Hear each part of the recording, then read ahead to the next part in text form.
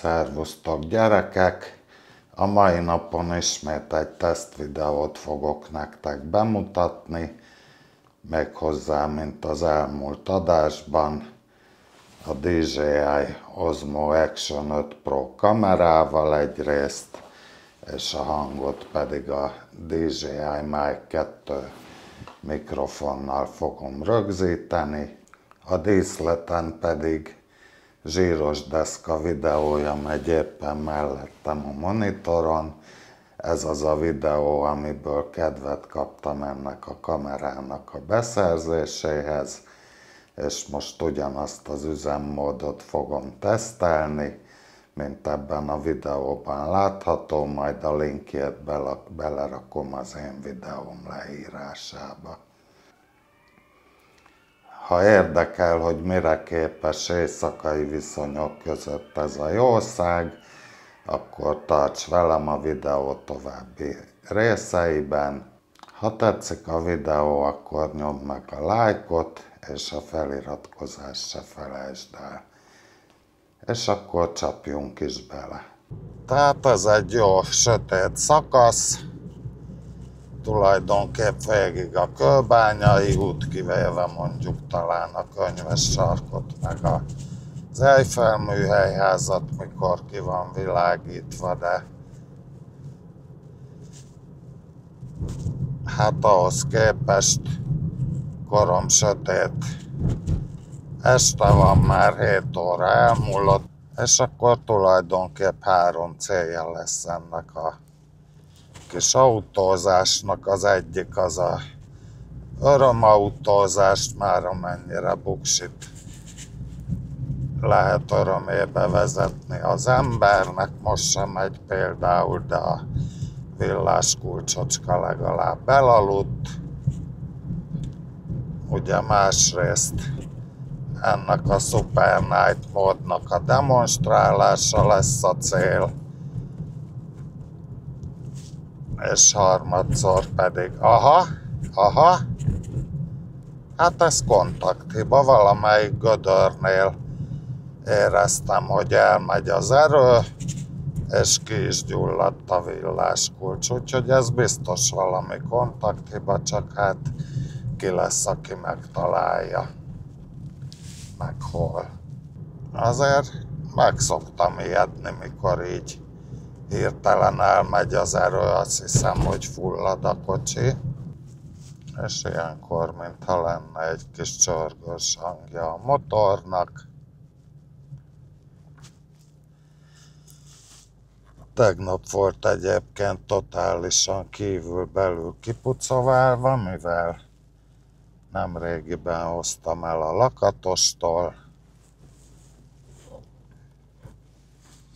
Ugye a hátulja kicsit megrogyott, a lökhárító, az árhíd, meg a hátfalajtó. Ugyanis egy kombiról beszélünk.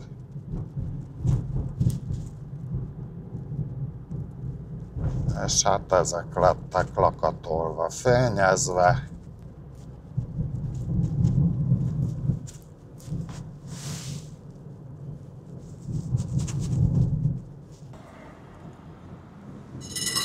Nem vagyok napra kész, így a sávokkal, meg egyéb dolgokkal, de erre emlékszem, hogy ez a BKK sáv,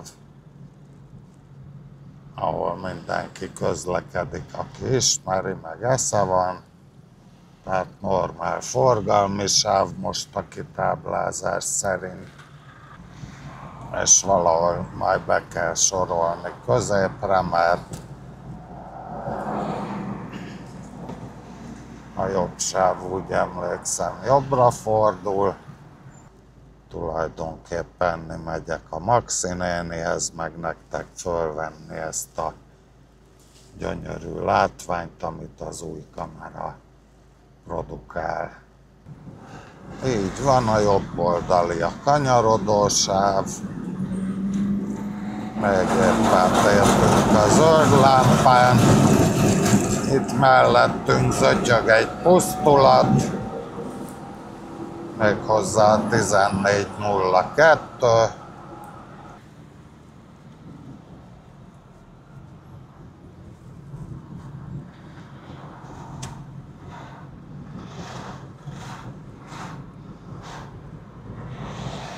És akkor maradunk itt a belső sávban, ugye Bajcsi-Zsilinszky út, innentől már jobbra Andrássy,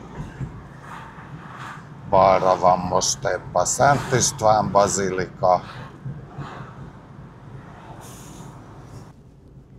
és akkor itt egyenesen kellett volna menni, úgyhogy ez egy jó nagy kapufa.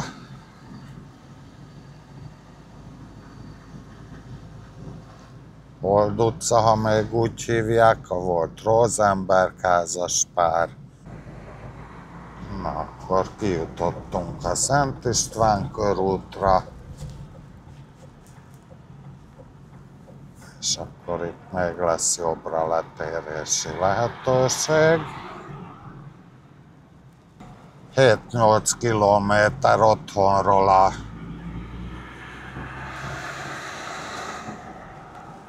maxi, és egyébként 25 perce jövök, és nem is volt dugó.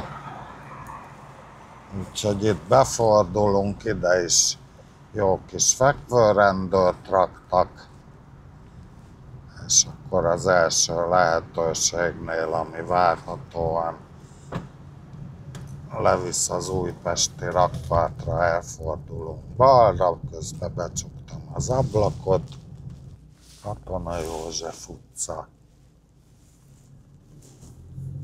Aha, ott már látom a rakpart forgalmát, szépen eldöcizünk, mert itt elsőbbséget kell adnunk végig.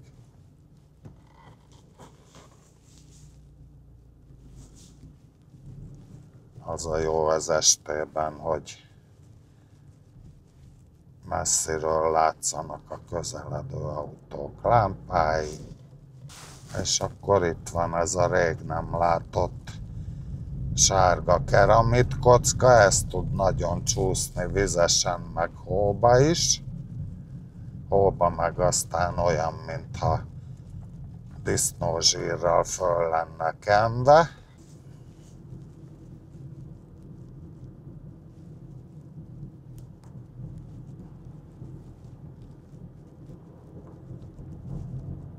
És akkor szépen elhaladunk a parlament előtt.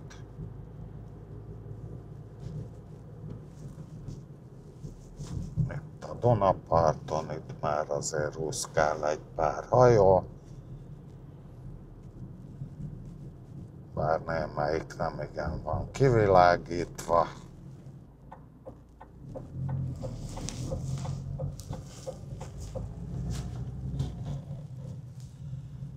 Épp itt az Ötvös téri fedezőjelzőnél elég lassan ment át a villamos.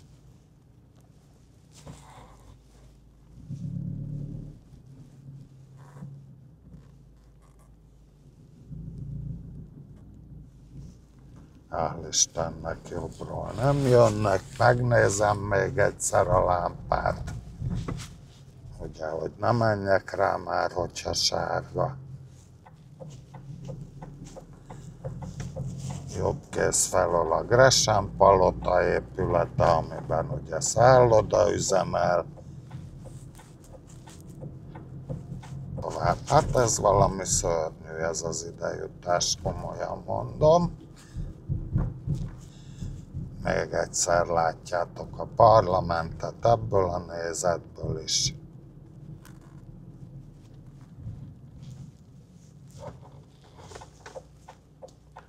És akkor itt jön épp az előbbi villamos. Közben ugye utas cserélt a Széchenyi téren, csak jönnek mögöttem, és aztán nagyon hosszasan nem akartam föltartani az urat.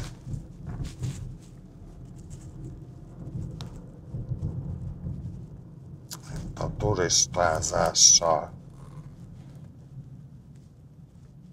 És akkor vadregényünk vadregényes utazásunk végén, meg is érkeztünk ide a Nádor utca 34-hez pont, és egy darab parkolóhely nincsen, úgyhogy de bal oldalt van. Úgyhogy ide gyönyörűen be is állunk. Kezét csókolom, Milanyóka lelkem, üdvözöllek illő módon. Hát be vagy kulcsolva. Igen. Most van kaja és gulyásleves. Na, az milyen tűrhő ott abban? Ez rizses lecsó. Rizses lecsó, azt biztos fogok kérni. És gulyásleves is van. Hú, de sok szép kaja. És hal is van, ha jól látom. Egy halat adj a kezembe, légy szíves.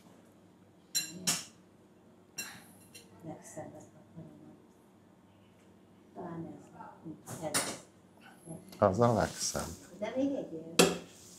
És mit üzennél a kedves nézőknek, Ilonkám? Az összes kedves nézőt puszilom, ölelem őket, mert nagyon aranyosak. Nagyon szépen köszönjük. Ők is puszilnak téged. Meg aki itt volt, mikor volt a névnapom, hogy hívják? Natkó Zoli. A Natkó Zolit feleségét is puszilom. Mindenki. Jaj, de jó. Átadom. Jó? Beteszem a videóba. Jó. Mindenkit puszilok, még a Fülikét is. Szilágyi urat is puszilom, meg az egész világot. Na megyek, mert elkések. Szia, Cica! Csókolom! Köszönöm szépen, hogy itt voltál, meg az Ozolon. Jó pihenés! Köszönöm! Kérem szépen, éjjel 11:30 van. József Nádor téren járunk, ez egy viszonylag világos környék. Arra gondoltam, hogy végigkaptatunk itt a Hősök tere irányába az Andrássy úton. Itt sincs valami nagy díszkivilágítás. Elég nagy eső volt időközben. Itt lesz balkész fele az Állami Operaház, jobbkész felé pedig a Balettintézet impozáns épülete.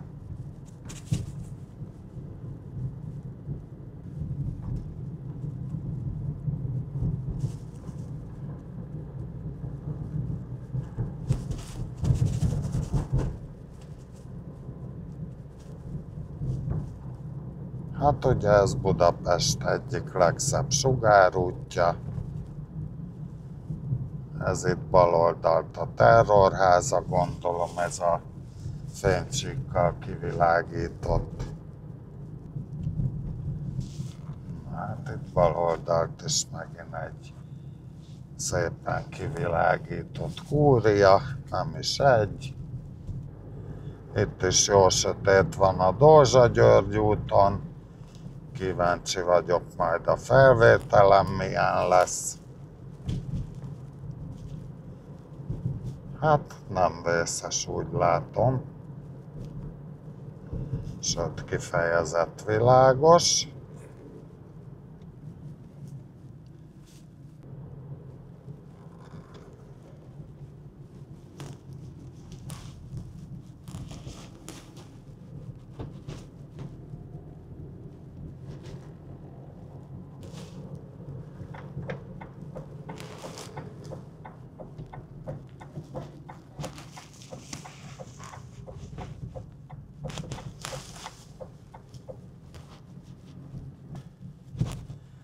Na, jegymentes parkolás, azt mondják. Határozottan kevesebb a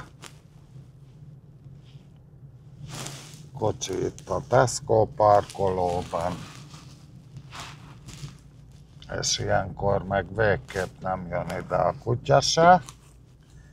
Méghozzá azért nem, mert éjféltájban bezárják a pénztárakat. Ennyit erről a SuperNight videóról, amelyet a random autózás közben ezzel a DJI Osmo Action 5 kamerával és a hozzácsatolt Mic 2 mikrofonnal tudtam nektek prezentálni. Köszönöm, hogy megnéztétek ezt is, meg az összes többit.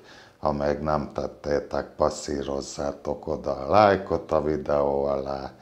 Megköszönöm a figyelmeteket, iratkozzatok fel, sziasztok!